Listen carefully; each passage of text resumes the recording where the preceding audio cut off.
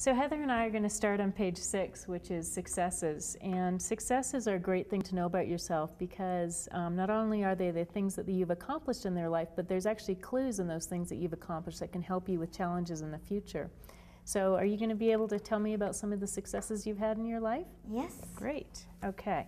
We're going to turn to page 8, and I'd love to hear successes from school, from friends and family, and some of the successes you've had in free time. So tell me first about some of the successes you've had at school.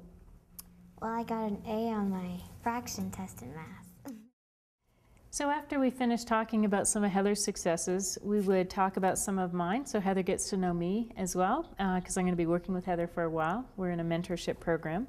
And then we would pull out our success cards that look like this, and we actually would circle some of the qualities that we each used to achieve the successes that we did. So on Heather's card, she circled practiced, had strong goals and purpose, and stuck to it.